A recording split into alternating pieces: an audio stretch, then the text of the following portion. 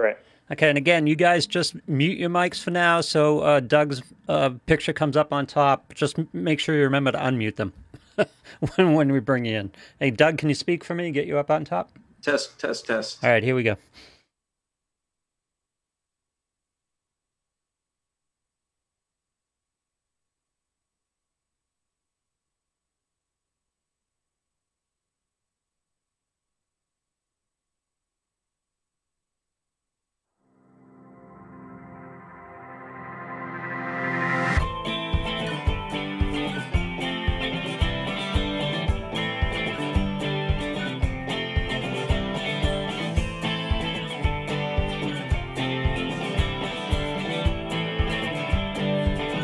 Hello, and welcome to the 495. I'm your host, Doug Sparks, editor-in-chief of Merrimack Valley Magazine. And man, Lou, I need this episode today. I need this episode. I've been looking forward to this one. Especially today, we need a cold brew. Yeah, this is the one where people watch me and say, man, I want that guy's job. Right? Yep. So the first thing, and I'm going to get right into it because we have so much to talk about. Before I even introduce the guests, I just wanted to say congratulations to Adam Tokarts, the guy who wrote the article about these guys, the Merrimack Valley Homebrew Club. He just had his third child, Molly, on May 17th. So congratulations. Nice. We're going to raise a pint or a half pint to Adam today, and I hope you're out there listening. Know that we're thinking about you. Congratulations to you and your family. That was great. I'm going to just jump right in with the questions because I have so much going on. My guests here are Marco Borba and TJ Catalano.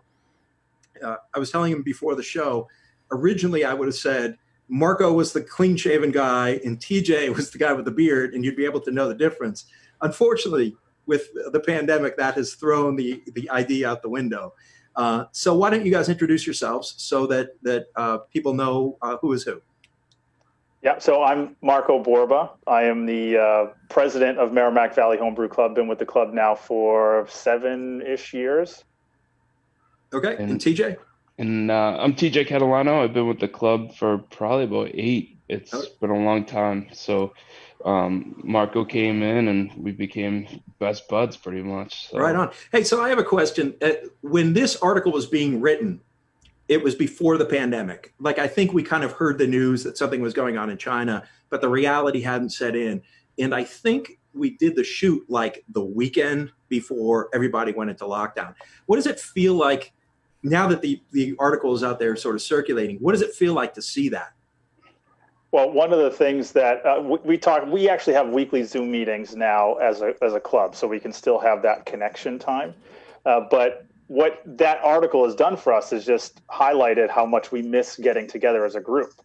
Because although it's fun to see each other's faces and talk, that human connection is missed. And that meeting that we had for that shoot was a great one at our member Nick Reiner's house out in Air. And we had a really great time. And it just highlighted how much we miss getting together. Sure. How many people are in the club? Just shy of 40. Just shy of 40. And what sort of person joins a homebrew club? Well, we run the gamut, actually. We have lots of individuals that are new to brewing and are looking to enhance their brewing skills. And we have members that don't brew at all. Literally, we have a member that has not brewed. So, I mean, essentially what we look for is folks that have similar mindset as us, that are, like to hang out, have beer, talk about beer, and share their beer experiences, whether that's brewing or, where they go and experience new beers. But, there's not a big checklist of things to join the club. You just got to be a decent human that likes to hang out and talk about beer and drink beer and provide feedback about it. It's almost turned into a culinary thing now too, because now when we host meetings, everybody tries to make the best food, and it's kind of, and beer and cooking is very similar, so it's kind of taken its own path lately. Yeah. Well, actually, that's one thing I wanted to ask you is do you sense there's a different personality type who gets into beer versus say wine or coffee or other aspects of the barbecue, whatever? Is there something that makes, like, what would draw someone to beer rather than those other things? Well, probably. So one thing that we've learned about craft beer, and you can see it sort of in the trajectory of the craft beer industry, is the creativity and innovation and the experimentation that you see. Some of these other industries might be a little bit more limited in how creative they can be. I mean, you see tons of wine when you go into a liquor store, but right now, if you go into a bottle shop, there's about 1 billion different beers, and the personality is just somebody that is looking to try something new, experiment, whether it's what they're drinking or what they're making. It's that creative, innovative personality that is really drawn to craft beer. And you see it in shopping patterns. If you actually see folks that are buying, if you yourself are a craft beer consumer, chances are when you go into a bottle shop, the first thing you say or look for is what's new. What's different? What haven't I had before? There are so many social media platforms out there now that track beer consumption, like Untapped is a really popular one. You'll see people that are finding beers just so they can check something new because it's different.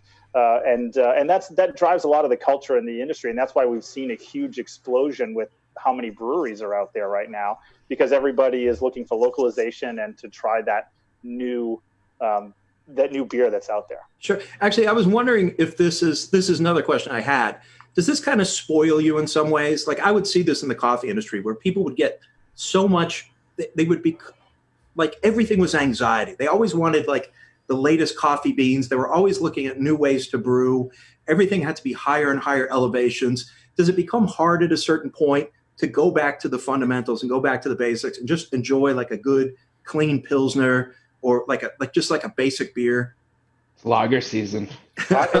It's probably the opposite, actually. Yeah. You actually come to appreciate those classic styles of beer when they're done really well. TJ knows this. We've gone through cycles of, how do we push the limits on what we're brewing or get the biggest, baddest beers you can out there, to all of a sudden, all I want is a 4.5% Czech Pils. Like that's what I'm looking for. Serious. Yeah, that's good to hear. My wife loves beer, but she just doesn't have a high tolerance for alcohol. So she's always looking for good tasting beers that are low ABV. And there seem to be more of them out there.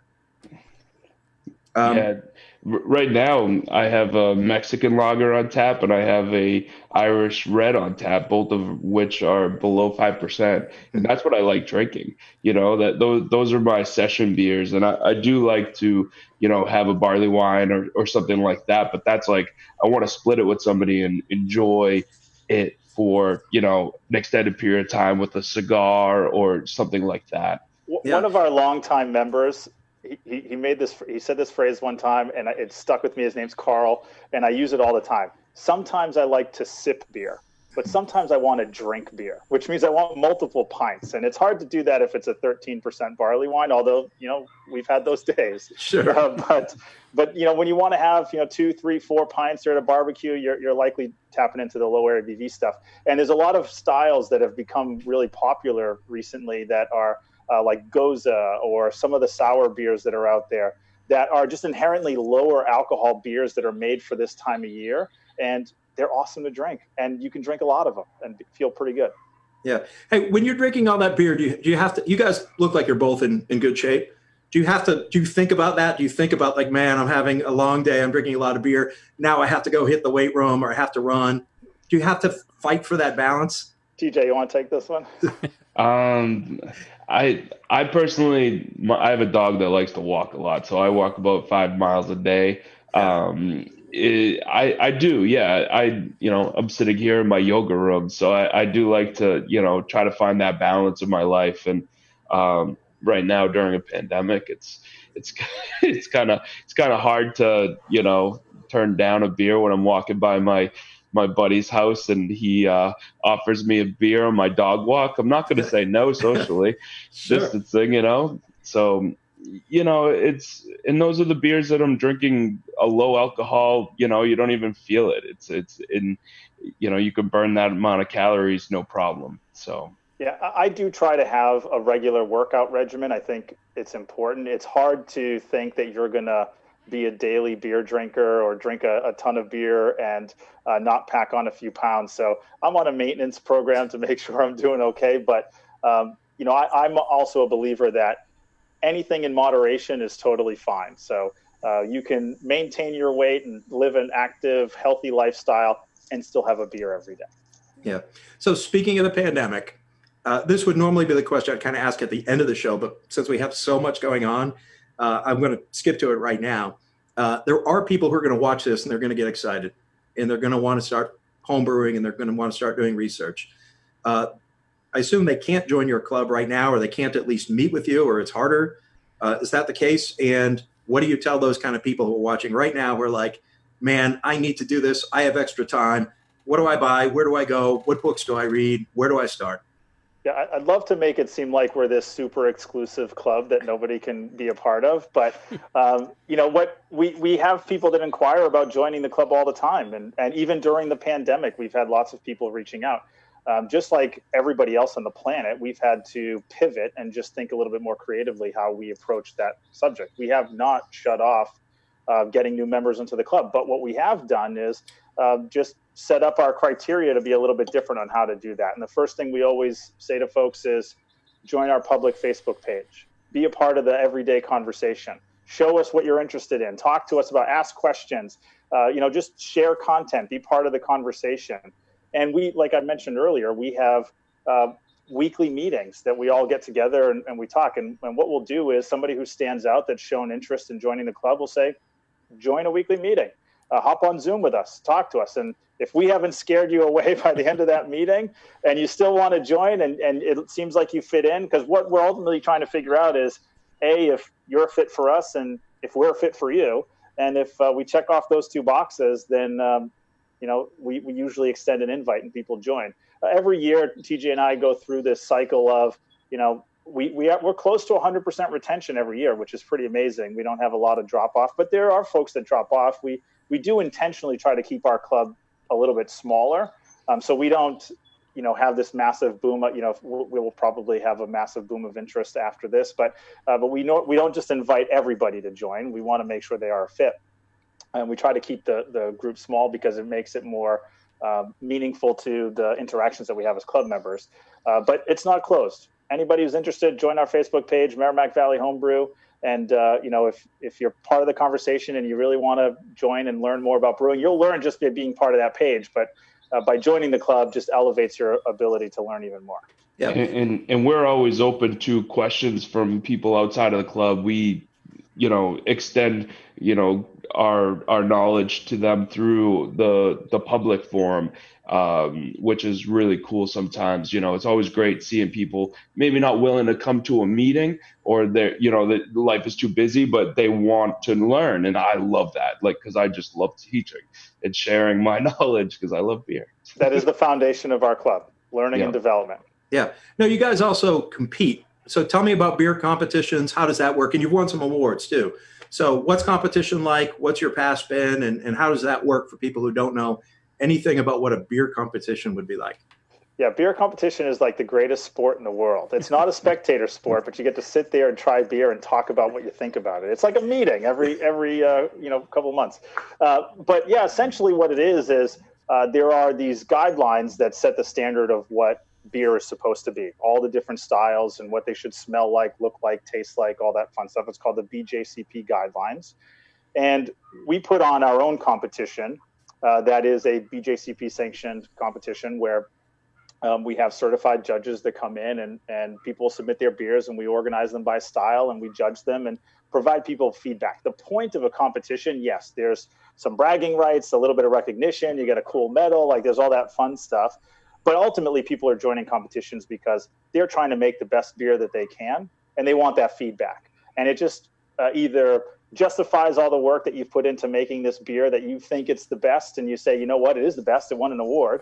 Or you're saying, you know what, maybe it wasn't as great, and I'm trying to find out what those flaws were, and you have somebody who's essentially a professional drinker tasting your beer and telling you what are some of the flaws that might be in there. So the next time you brew it, you're making it a little bit better.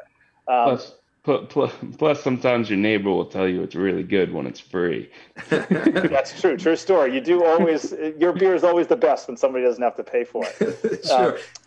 But then there's friendly competition, right? Like we have certainly built up some rivalries out there where we'll have internal competitions where we're competing against each other and we kind of razz on each other, or we'll have some fun jabbing that happens. There's also other homebrew clubs that we're happy to pick a little bit of, competitive fighting with and try to, bombard each other's competitions and see who's the best. But that stuff's mostly done in fun and again, just for bragging rights and to, talk a little smack. But if you're looking for enhancing your brewing skill level and get proper feedback, you want to go to a BJCP sanctioned competition, which you can find all of them that are happening on the BJCP website, because they list every event that's being put on. You submit your beers, you'll get certified judge feedback, and that's how you really start to enhance your beer game. Hey, do I remember correctly? Can people buy some of your beers or one of your beers in stores? They could have a few months ago. So okay. We were part of a competition called the Boyle Rumble, which was a collaboration with the Brew Network and Melvin Brewing Company out in Woods Hole, right? Woods Hole is where they are, TJ? I think so. Woods Hole, yeah. And so anyway, we entered this competition. It was open to 200 breweries, 200 homebrew clubs. I believe 80 or so entered the competition. And the top 6 went to the finals, which was hosted at the homebrew convention that happened in Rhode Island in 2019. And we finished in the top 3. And by finishing in the top 3, members from our club got to fly out to their brewery in San Diego, brew the beer that we entered. It was canned and distributed in Massachusetts, and the beer only lasted about a week on the shelves. It went pretty quick. Now, granted, maybe we were the ones that bought most of it, but that's okay. We won't talk about that. But we would definitely. It was really cool to see our logo on a can distributed onto our local shelves. It was an awesome honor to be recognized in that way. It was an IPA that we brewed with an experimental yeast. The recipe was by our member Mike Switzer, who's out in Newburyport, and it was really cool to be a part of that and to brew on a 7-barrel commercial system was really awesome. And then the ultimate reward was you had a beer on the shelf that sold out like this. It was awesome. Right, Marco, what's behind you? What am I looking at? This is my brewing system. This is what I brew with. I'm in my garage right now. I'm sticking with a garage theme, just like you are. And essentially, I've got this tiered 3-burner system that I wheel out of my garage into my driveway, hook it up to propane. And these are the 3 different pots that are used to make one batch of beer. Okay. So they're 20-gallon pots. I can brew about a 15-gallon batch at one time. You didn't start off day one with something like that, right? How did you start off? I started off with a regular old kitchen pot and extract brewing, which is essentially taking a concentrated wort, so basically a syrup that's adding the sugars that will be fermented later into your beer. So I started with almost no equipment, just basically a pot and a spoon and something to ferment in. And that's where it started for me, 15, 16 years ago. And then over a year, these things turn into an obsession for folks. TJ knows, you start buying a piece of equipment here. The batches aren't big enough. You start sharing with people. You have, 5 or 6 beers on draft in your basement. So it gets a little crazy. But yeah, this is my current brewing setup. Sure. TJ, how'd you get into this? So my best friend Carl, that he talked about earlier, he brewed on I think it was a Mr. Beer kit back in 2006, maybe. That was my first time too. So. And man, was that beer terrible. And we took a 2-year hiatus, and we decided to take another go at it. And we got a different system that was a little bit more geared to actual fermentation, and it came out not bad. It wasn't great. We tweaked things along the way. We figured out, okay, when we use filtered water, it tastes better. When we mess with the chemical composition of the water, it gets better. When we use fresher ingredients, it gets better. So there's so many things that goes into it, and it's all science. And you asked the question earlier, what kind of people really get into this? And it's like a mix between that technical science person and that artsy person. I think it's typically that blend. A lot of the guys tend to be like computer science or engineers or just like artsy type people. But I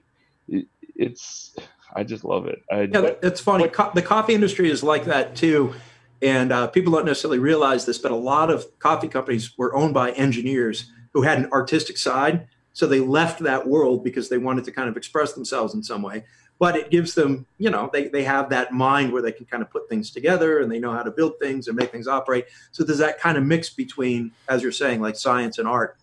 Yeah, I remember in college I took chemistry and I never understood it because I had to. I'm a civil engineer and I had to take chemistry. And it wasn't until I started brewing and having to learn about water chemistry for the brewing where I was like, oh, that's what that meant back then. That's what that reaction was. And it was so it was beautiful for me actually to make that connection because it really reinforced that and it's beautiful. What TJ is not telling you though, the real reason why us young folks get into beer making is because in Massachusetts you got to be 21 to buy beer, but you only got to be 18 to buy the stuff to make beer. So the second you can start brewing your own, even if it's garbage, it's still alcohol and it's still got beer and it'll do the job. So you can do that before you're 21. That's the real reason why. Okay. Hey, so I want to listen to what you guys have to say about these beers.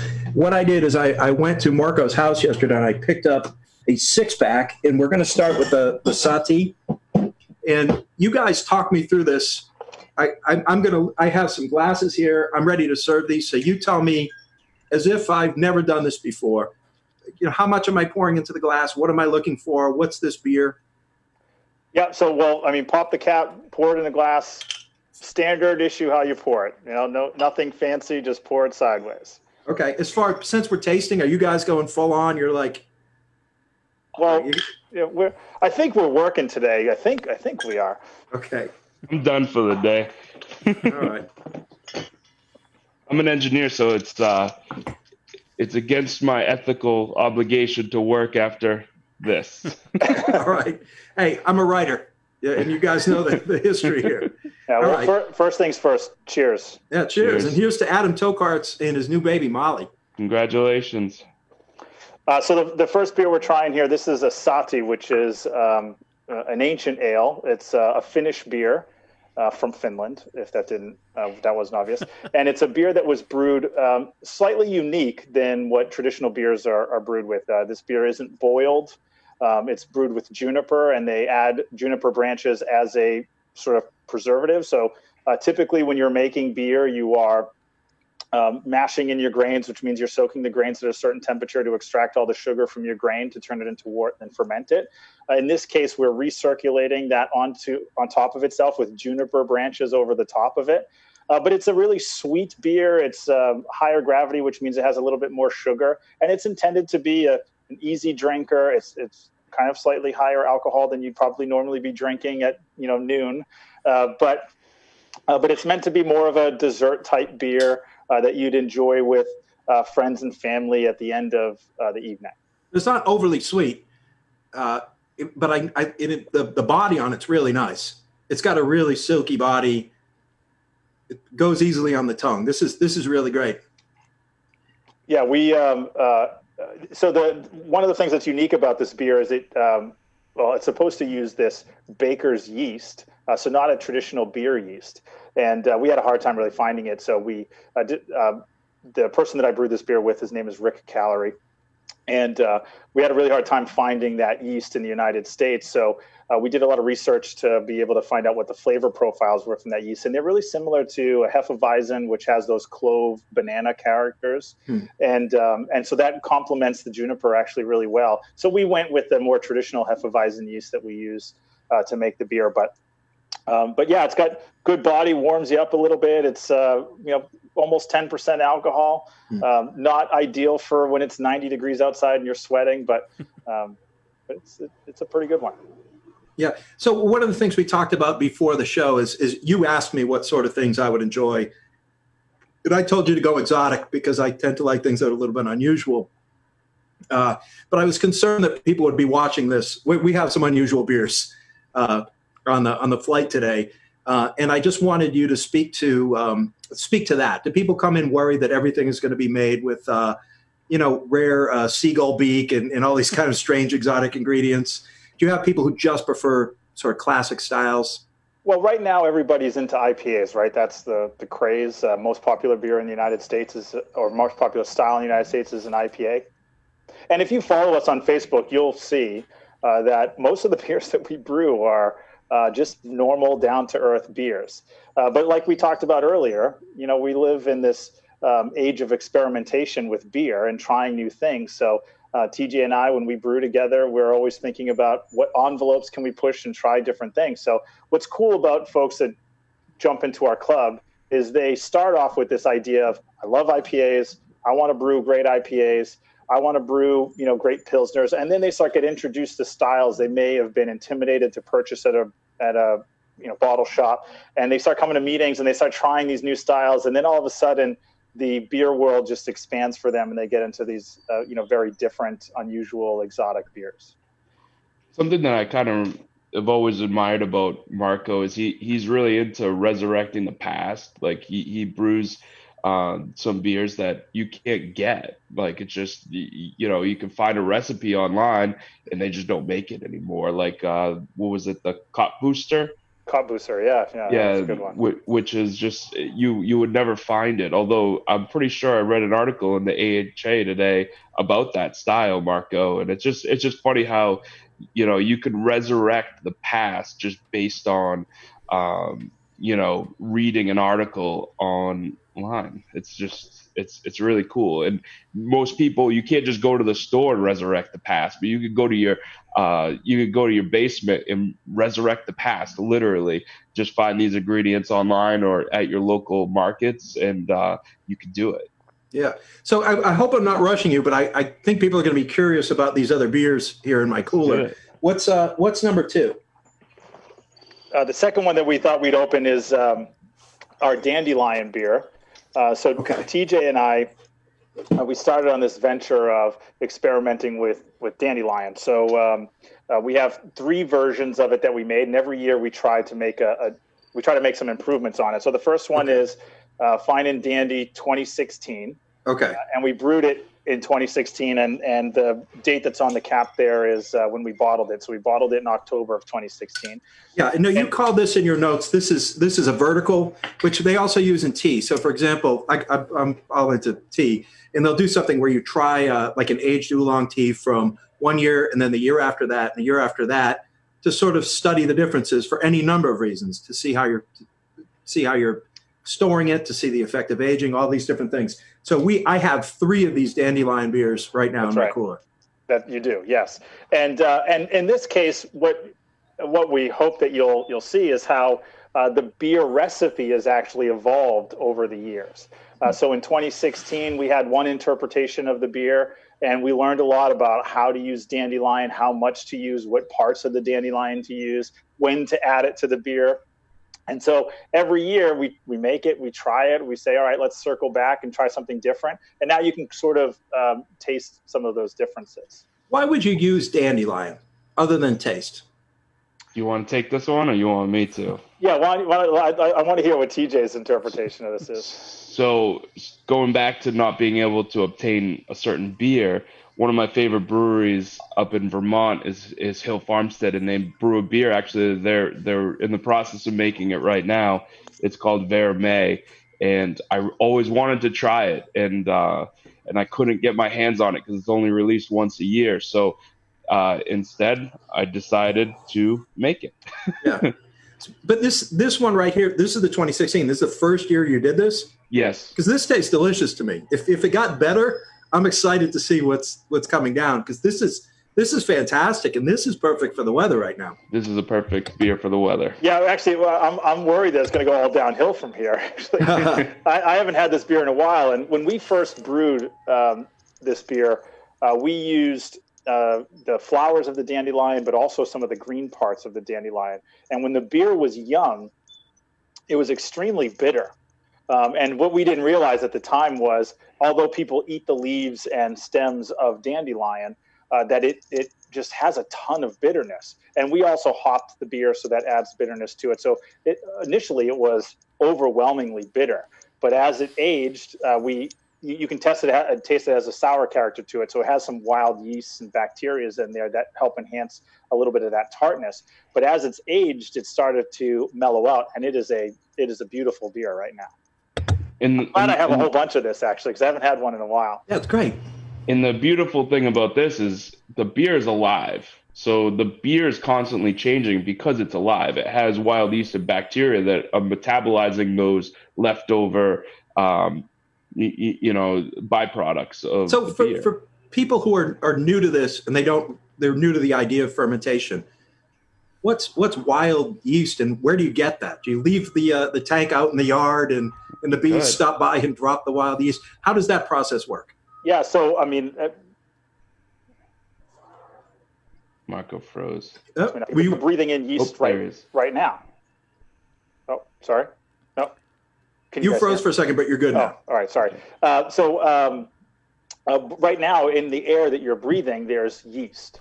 And it usually is coming off of the plants, the fruits and vegetables, the trees. There's all yeast in our environment everywhere. And essentially, if you could brew a beer, leave it open outside, and many breweries actually do that today and capture that wild yeast that's in the air and ferment their beer. But as the beer industry has gotten more popular and home brewing has gotten really popular, companies have actually isolated these yeast strains, and now you can go into your local homebrew shop and buy a very specific wild yeast. I manage a barrel program here in my house, and I'm mixing cultures all the time to just create unique flavor profiles that you're only going to be able to find in my basement, which is kind of cool. But it's just over time and introducing new yeasts and blending yeasts and things like that. But essentially, wild yeast is in the environment. We just happen to have really great access to it today at local homebrew shops where you can buy a specific strain and do some studying on what flavor profiles you can expect from that strain of yeast and bacterias too. You know what this reminds me of a little bit is there are certain cultures where I've heard like you can't get the good stuff in a restaurant. You know what I mean? Like you have to sit down with somebody's mom who knows how to make it. And drinking this makes me think, are the best beers in America brewed at home? I would say it is, right? I mean, like some of the best beers we've had, not necessarily my own, but some of the members in our club, the beers that they brew, I would put them up against any commercial beer out there. I mean, I mentioned Mike Switzer earlier. I mean, the guy is a lager genius. If you want a German beer, you don't have to go to Germany. Just go to Newburyport because his beers are as good as anything you're getting freshly poured out in Munich. Right. I'm going to go to the 17 right now. Which is it should be F&D 18 on top. Oh, okay. That's the 17? Yeah, the one that's 318. So to explain that, it was brewed in 2017. Okay. And we bottled it in March of 2018, which is what the date is. The Yakima one, this one came out of the barrel and the other one went in. Okay. I see. So I'm pulling out the 18. All right. What says the 18 on my cap? Yes. So is part of the pleasure also keeping alive dying cultural traditions? In other words, you're talking about these kind of, these recipes that could be lost from different places in Europe and around the world. Do you think about that? Do you think about the history? Well, I'm fortunate enough that I'm the first generation in the United States. My family migrated here from the Azores in the 70s, which is part of Portugal. And so I'm lucky enough to be close enough to the heritage of you made your own stuff. You make your own wine, you grow your own vegetables, you grow animals for meat. So I was close to that growing up as a kid. So it's sort of in my blood that I wanted to continue those traditions. Although beer wasn't a big thing in my family, it was wine, but this is my interpretation of staying connected to those cultures. And as you guys, I've mentioned before, I'm fortunate, very fortunate that my wife is as tolerant as she is because this has taken over our basement and it's an obsession that I have. But part of it is because, I'm thinking about my family and all the things that they've had to do in the past to have accessible alcohol and food and all that. And I'm just continuing it in my own way. All right. I haven't taken a sip of this yet. What am I expecting here? What's changed in a year as far as the process? TJ, you want to talk about what we changed? So we decided to take out all the green parts of the flower and only use the petals. And we used a lot of petals. And Where did you got them from, like the yard? You went out and foraged. Well, hang on. Wait, yeah, you can't. So for those of you that are just going to go out there and start picking dandelions, it's important that you're picking them from a place that's not contaminated at all. So you don't want to go like the side of the road where all the salt is being dumped from, snow removal or de-icing. So there's a field that is not too far away from where I live. That's just this long meadow. And TJ also was on a hike. Where you got them from? Where was it? That top of a hill? I got it from the Lowell Reservoir, the top of the Lowell Reservoir, because I knew that they couldn't spray there because drinking water, open top drinking water. So I decided to pick them from there. So yeah, so we're getting it from places that no pesticides. Yeah. Like you got to be careful with that stuff. So TJ, did you pick this all yourself? Marco and I both took we both picked a lot. Yeah, so you didn't bribe the kids. There wasn't some because hold on. I may have used my son to help me out a little bit. Okay. This year, a couple of friends actually showed up and helped me too. Actually, yeah, there you go. They drove by and they saw me picking flowers and they were like, "Want me to help you?" So that was pretty wild. Doug, you've not had a good time in life until you're picking individual petals off of a piece of dandelion, and you've got several pounds of it to do. That's when life gets really exciting. It sounds it. Well, let's try the results. Yeah, totally different, but it's so mild. I mean, it's so mild. It's so like, and in this one, I can taste the dandelion a lot more. Oh, yes. Exactly. This tastes like dandelion. Medicinal. Right, but I think like when I was a kid, if I just grabbed the dandelion, eat it, I can remember that almost like bitter taste of the sort of the white, I don't know, is that sap? I don't know what that is. But this is like very floral and light. It's not overwhelmingly floral. So it doesn't have that kind of almost like fruity taste. It's very gentle. Yeah, and this one, you can actually taste that the tartness is scaled way down in it as well. And this was the first, I think this is the first beer we put into my Brett barrel, my Brettanomyces barrel, which is a type of yeast. So we actually use this beer to season that barrel. So it's got a like tamer, more laid back tartness to it compared to the other one where we really tried to spice up the sourness of it.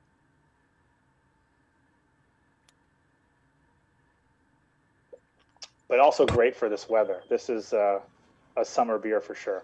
I have the garbage outside, so I'm going to turn my mute off in a second. If you guys can hear me. Food pairings, what does this go with? Yeah, so if you think about, when you think about the flavor profiles of a beer, you're thinking about what it complements, right? So something that has good floral citrus notes, you're thinking salads, some types of cheeses, nuts, lighter fish dishes, almost like if you were pairing something with white wine. It's got a lot of similar characters to a white wine. I agree. I was going to say white fish, 100%. Some like a light olive oil sauce. Yeah, if you're thinking about the acidity level here, right? Like what are the three main parts of fat, food? Acid. It's fat, acid, and heat, right? Yeah. Is that the three? So you're thinking about like how it just complements those, three components of a meal. Mm. We savor in silence. This is great. That's right. I'm moving on to the next one because I want to get through this. Where is it? Right here. I know what I'm doing this afternoon. What's that? Taking a nap. A good time of the year to do it.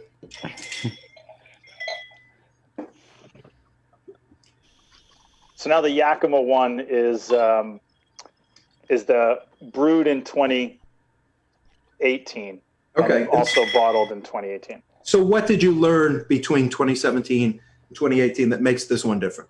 Yeah, so this one we really scaled back on the amount of dandelion we used because, again, so what we learn a lot is when these beers are really young. So you want to predict how they're going to age out, and a lot of those additional ingredients that you use tend to fade over time. But when this beer was young, when the last beer was young, the dandelion was very intense and really powerful.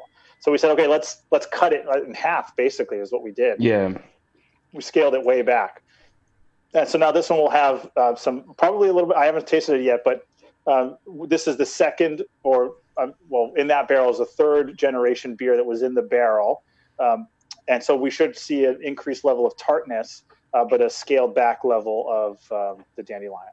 It smells more honey-like. Is this going to be sweeter because it's newer? Oh, yeah. Okay. What's the benefit of, what's that? It's really good, actually. Okay. It's really nice. Why would you use, other than to keep a tradition alive, why would you use wild yeast and wild fermentation methods? Primarily because we like the tartness that it delivers, right? It adds this refreshing citrus character to the beers that are just unique. Most people, when they think about beer, they're thinking about, those standard American lagers that are crisp and clean and easy to drink. Well, this does it, but it has complexity that you can't get in those beers. It's a whole different flavor profile. It's a whole different experience of drinking, but also satisfies the thirst quenching, summertime enjoyable beer experience. Are there dangers with beer drinking? In other words, because you're dealing with yeast and fermentation, do you have to worry about botulism and things like that? Do people ever get sick from this? Botulism, I don't think so, because part of the process of brewing beer is being really sanitary.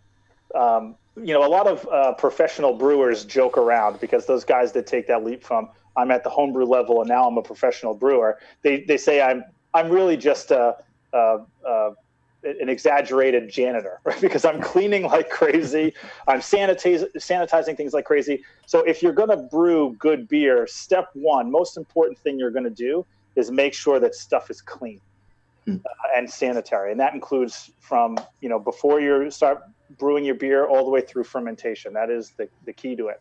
But there are some measures that happen that sort of correct themselves for you. You boil beer. Boiling it is obviously a way to help sanitize the liquid.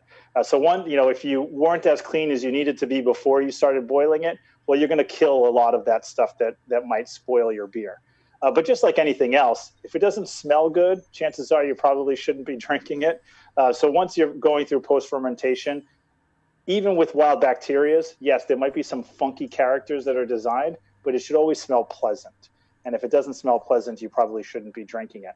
But other than, people overindulging, I haven't heard of anybody that has severely injured themselves just having a pint of beer. What are the biggest mistakes that people make in the beginning when they start homebrewing? Not being clean. That is number one. Because honestly, when you're brewing certain types of beer, you don't want that wild bacteria, that wild yeast. And if you're not taking every precaution that you need to, and you get an introduction of a wild yeast, it's going to disrupt your entire beer and change the profile. So there are other things that can screw it up, but that's number one. And beers going forward, if you contaminate your equipment, your fermentation equipment, you could contaminate beers in the future as well. And one other thing that I notice is oxygen post-fermentation. Oxygen kills beer. It turns it into a cardboard mess. It's dark and murky. That I notice in a lot of the competitions that we host is oxidation is a huge problem in home brewing. Okay, and that comes from light, from people storing their vessels in an area where there's too much light? No, it comes from when you transfer your beer into another vessel to bottle it or to keg it. You're doing so that liquid could get oxygen. So you're just pouring it into another vessel and it's splashing around in there and it's actually oxidizing itself. That gas is going into that liquid, which pre-fermentation you want, because yeast needs oxidation needs oxygen to metabolize in the beginning and to multiply. But post-fermentation, it can't. It basically, the yeast falls out of fermentation and that beer's done. And if it gets oxygen, the yeast isn't alive enough to eat it. Yeah. What about temperature? What's the ideal place in the house to be brewing? I'll let you take this one, Marco. Yeah, this all depends on the style of beer that you're making, because if there's this misconception that ales and lagers or styles, they're really broad ranges. So a lot of ales that you brew like to be fermented in the mid to upper 60s range. But then there are some beers that traditionally were farmhouse beers where they didn't have temperature control and it was really hot outside, that they fermented at much higher temperatures, things like saisons and different farmhouse styles of beers. But lagers are actually really difficult to make at the homebrew level because you have to be able to control a temperature that's in the low 50s and then be able to store a beer close to freezing for a period of time. And that can be really, really difficult to do.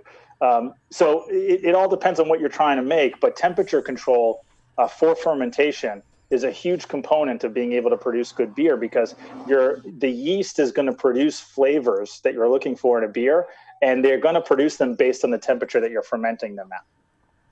Interesting. I'm going to open this up to Lou in a second because Lou always has good questions. The one comment I wanted to make about this is it actually tastes to me a lot like a cider. It has a very apple-like sweetness to it that I just find like a Belgian farmhouse cider, which is a style I like. Do you guys have people come in who are also interested in other related forms like cider, or not so much? Yes. Do you want me to take this one, Marco? So we do have members that brew ciders, meads, all sorts of different fermented products. We did have a member that passed away last year, who was dear to all our hearts, and he made the best meads I've ever had in my life. His name was Mike Hand, and he passed away from ALS, and it's taken its toll on us, but we've kind of rallied through it, and we tried to raise some money for the ALS Foundation. And but yeah, we all just ferment everything. I ferment foods. Marco ferments foods. I make hot sauce. I make kimchi, sauerkraut. Hold on a minute. Let's pour one more. I want to dig in on the fermentation aspect, and then I will open up to Lou, because this is important. So what's the next one? Let's do Kriek next. Okay. For people who don't know what a Kriek is, what is this? A Kriek is a lambic, which is a Belgian-style beer that is dosed with cherries. And so this beer comes from I have what's called a Solera barrel, which is a barrel that I continuously add new beer to. So it's a 10-gallon barrel. Every year I remove 5 gallons and I add 5 gallons. So there's a portion of the original beer always in future beers that come out of it. But it's just this continuously developing wild bacteria, wild yeast beer that continues to grow. And then when I pull it out, I'll usually find some interesting fruit additions or different ways to complement the beer. So in this case was cherry, which in Belgium is called a Kriek. Yeah. So I want to ask about fermentation, because it seems seems like when people get into fermenting foods, they're drawn in. It can be a little bit addicting, and it doesn't matter whether it's tempeh or yogurt or kefir or beer. Do you think about that? Do you think about what is it about fermentation that has this hold on our imaginations or is so appealing to our palates? For me, it was more of a health thing, because I personally have a lot of gut issues, and that eating fermented foods really helped that for me. So I do try to make as much fermented foods at home, because it's cheap and easy. If you try to buy it at the market, it's really expensive. But I can make a fermented sauerkraut that can last me months, and it will keep my microbiome, my gut microbiome, healthy for months. Definitely the benefits of pro and prebiotics that are in fermented foods that are great for gut health. These beers that we're trying today also have those characteristics. So fermented foods are just known to be very healthy. But what ferments fermented foods is lactobacillus, which is also one of the bacteria that's inside of these beers. And that's what creates that sort of tart, sour character. And it actually just adds a really great flavor to foods too. So when you ferment some of these foods like green beans or carrots or hot sauces, you get that lacto tartness that's just really pleasant and enjoyable. Yeah, this is fantastic. And once again, the body is just perfect. It's super silky, super smooth, sweet, but not overly sweet. It's not overly sour, even though it's a sour beer. It's a very pleasant level of like, it's there to enjoy, but it doesn't, slice your tongue like a paper cut or something. I think the last one killed your palate because this one is pretty tart. Yeah, but but I like sour food, so maybe it's for me. It's not. And these guys know, like, I love sour beers. I brew a lot of sour beers, and I love sour beer that just like destroys your glands. Sour, really, really low pHs to tear it up. I love it. I've had some commercial lambics and creeks and stuff before too, and they just don't. There's something kind of flat and almost metallic about a lot of them, which this doesn't have. This tastes so clean to me. That makes me feel really, that warms my heart. Okay, well, I'm happy to do that. I did something right. Because I don't even think I'm technically allowed to call it a lambic because it's not in Belgium, but we'll go with that. Well, whatever you call this thing, it's delicious. Lou, do you have questions for our guests? Yeah, let's start with TJ. And what I want to get is for someone like myself who's a neophyte at this and has some basic idea of what goes on in a beer. Talk about brewing your first batch of beer, and if you want to go from Marco brewing it with a pot and a spoon or something a little more sophisticated, just give me the process. Give me the primer. How do you brew a batch of beer?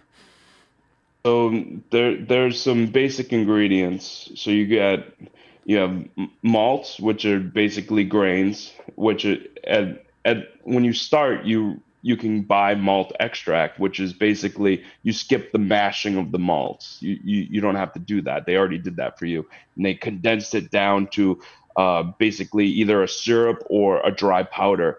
And you mix that with water, and you heat it up to a certain temperature, and then you boil it basically. And then you start adding your hops, which is the second ingredient, water being the first, actually. You add your hops, and that is what gives you your bitterness. It gives you some flavor, some aromas. And then you add your yeast, which in the past, they didn't have to add it because it just spontaneously fermented.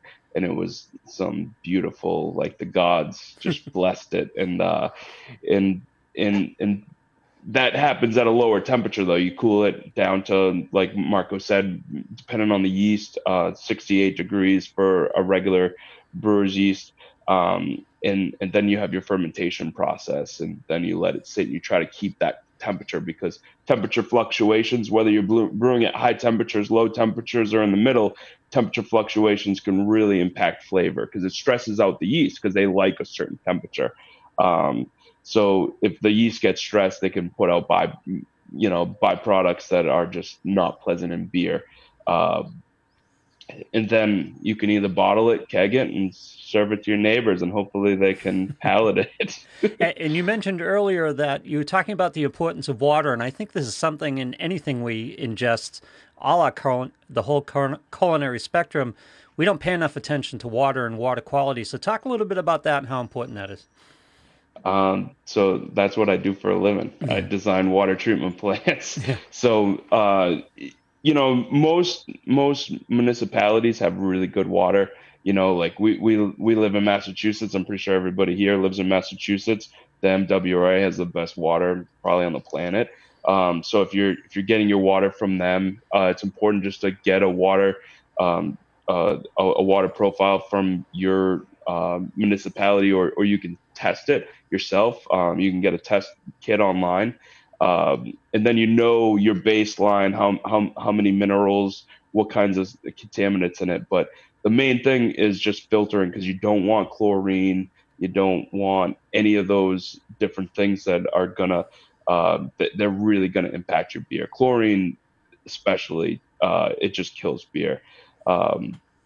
So one way to do it is if you do have chlorine in your water and you don't have a good filter, you can use canned tablets. You just basically fill up a pot, put canned tablets in it, and let the chlorine gas off overnight.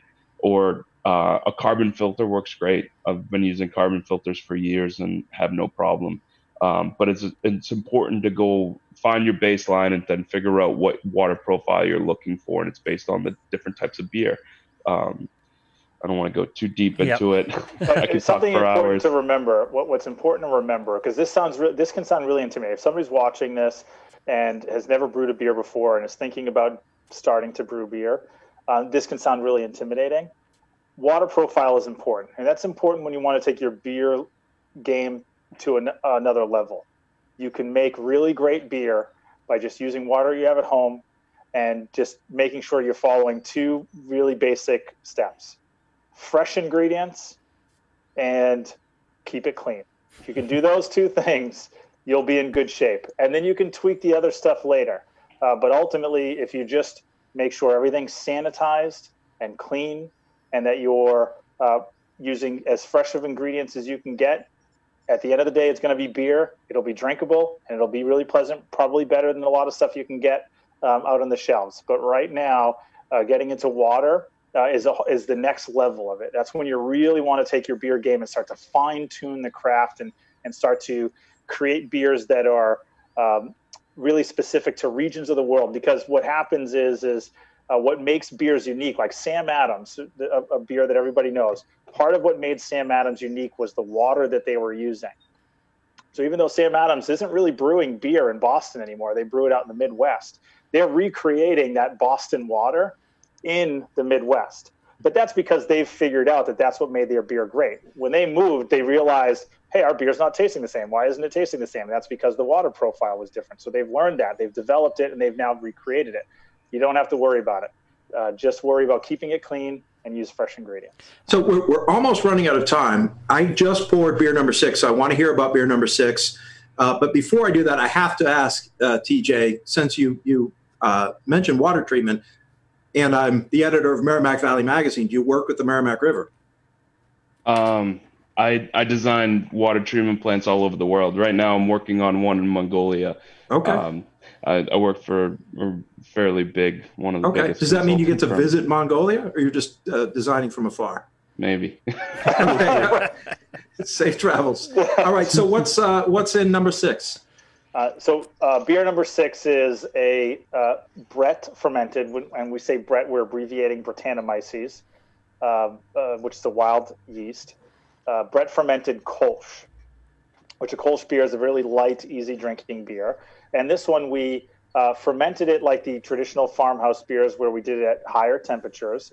And then we introduced some fresh ingredients. We added some fresh sage and lemon thyme and lemon peel so that it creates these sort of herbal, floral, citrus characters. And again, it's just a really easy drinking beer.